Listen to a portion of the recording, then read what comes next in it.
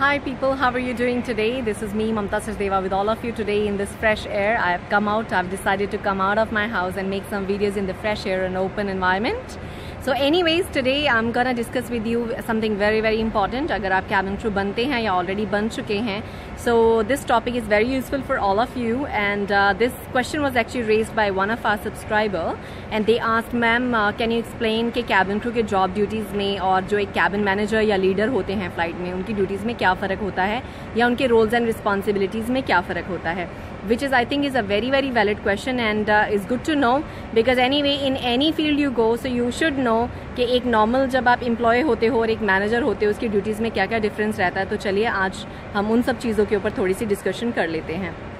तो जैसे कि आप सबको पता होगा कि मैं एक कैबिन मैनेजर हूँ इंटरनेशनल एयरलाइन में, और जो मेरे कैबिन क्रू होते हैं मैं उनके साथ क्या करती हूँ, तो मैं थोड़ा सा उसके बारे में आपके सबके साथ डिस्कस कर सकती हूँ, जिससे आपको थोड़ा सा आइडिया हो जाएगा कि एक कैबिन मैनेजर या लीडर होना फ़्लाइट में उसका क्या मतलब है और उनकी क्या ड्यूटीज़ रहती हैं। तो सबसे पहले तो हम क्या करते हैं एज अ मैनेजर आप ब्रीफिंग्स बनाते हो, जो आप कैबिन क्रू को जो आज डेट है, किस फ्लाइट पे हम जा रहे हैं, कितने पैसेंजर लोड है, कितने सिक पैसेंजर्स हम कैरी कर रहे हैं, उन सब चीज़ों की जो भी इंपॉर्टेंट इन्फॉर्मेशन है हम कैबिन मैनेजर्स वो अपने क्रू के साथ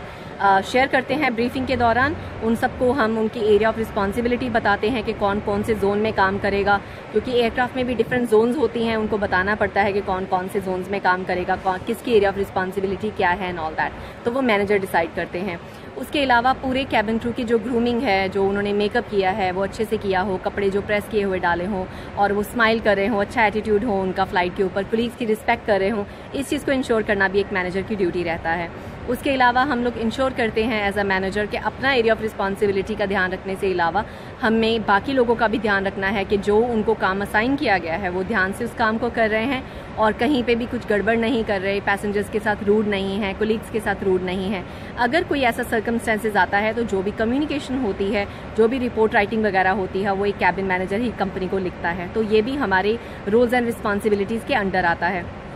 उसके अलावा जितने भी कम्युनिकेशन फ़्लाइट के बारे में, फ़्लाइट की कोई भी फीडबैक है, कोई भी पैसेंजर कंप्लेन है, कुछ भी है, उस चीज़ के बारे में हम मैनेजमेंट को बताते हैं। जो भी ईमेल्स करनी होती हैं, पेपर वर्क करना होता है, वो सब एक मैनेजर के थ्रू जाता है। और मैनेजर का जो ग्रेड आता है वो कहाँ पे आता है वो भी आपको थोड़ा सा एक्सप्लेन कर देती हूँ। फ़्लाइट में फ़्लाइट डेक में बैठते हैं कैप्टन और फर्स्ट ऑफिसर, उन लोगों का अलग डिपार्टमेंट रहता है, लेकिन कैबिन के जो फुल इंचार्ज होते हैं वो कैबिन मैनेजर होते हैं, जिनको लीडर भी बोला जाता है, सुपरवाइज़र बोला जाता है, आई डोंट नो, सब एयरलाइंस के जो हैं उनकी टर्मिनोलॉजीज डिफरेंट रहती हैं। तो कैबिन का जो मेन सबसे लीड होता है वो कैबिन मैनेजर होता है, जिसका जो टर्मिनोलॉजी मैं यूज़ कर रही हूँ वो मेरी एयरलाइन की टर्मिनोलॉजी है, बाकी सब एयरलाइन की टर्मिनोलॉजी उनके अकॉर्डिंग है। तो जो मैनेजर है वो बेसिकली ओवरऑल इंचार्ज है। क्लीनिंग वालों ने सही से काम किया है उसके पेपर साइन हम करते हैं। जो केटरिंग है वो सब गैलीज होती हैं किचन, फ्लाइट में जितना खाना आना चाहिए वो सब सही से आया है, उसके ऊपर साइन हम करते हैं। जो इंजीनियर्स भी अपना काम करके जाते हैं, जो एयरक्राफ्ट के अंदर जितना भी इंजीनियर्स भी काम करते हैं, उस पेपर के ऊपर भी हमारे सिग्नेचर कई बार होते हैं,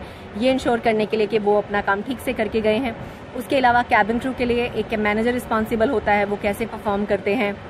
हंस रहे हैं नहीं हंस रहे हैं, उन्होंने अपना काम ठीक से किया है, किसी के साथ रूडनेस नहीं दिखाई है, इस चीज़ की जिम्मेदारी भी जो है वो कैबिन मैनेजर के ऊपर आती है। तो इसके अलावा आई होप कि कुछ और मुझे कहने की ज़रूरत नहीं है। यू कैन काउंट कि how many duties as a cab manager you have to perform on board, and आपको वेल प्रिपेयर्ड होना पड़ता है, घर से नॉलेज आपकी पूरी होनी चाहिए, ताकि आपके जो कैबिन क्रू मेंबर है कभी भी आपसे कोई क्वेश्चन करे तो वो आपको उनके आंसर जो हैं अपने टिप्स के ऊपर पूरे याद होने चाहिए, चाहे वो सेफ्टी सिक्योरिटी से रिलेटेड हो, चाहे वो जनरल कोई भी क्वेश्चन हो। तो एक अच्छा जो लीडर होता है वो हमेशा लीड बाय एग्जांपल रहता है, वो हमेशा कभी ये नहीं कहता कि ये चीज़ मुझे नहीं पता है। They know most of the things, अगर उनको पता नहीं है at least they get back to people and से कि ठीक है I will check and I will get back to you. I hope कि इस चीज़ ने आपको थोड़ी सी इंसाइट दी होगी एक मैनेजर की जॉब्स एंड रिस्पॉन्सिबिलिटीज़ के बारे में। कैबिन क्रू रिस्पॉन्सिबिलिटीज़ के बारे में एक वीडियो में मैं ऑलरेडी बात कर चुकी हूँ, अगर आप चाहते हैं कि मैं उसके ऊपर दोबारा थोड़ी सी रोशनी डालूँ तो प्लीज़ मेरे कमेंट सेक्शन में लिखिए। So thank you so much, I am very happy I share that with you about my job profile, what I do every day,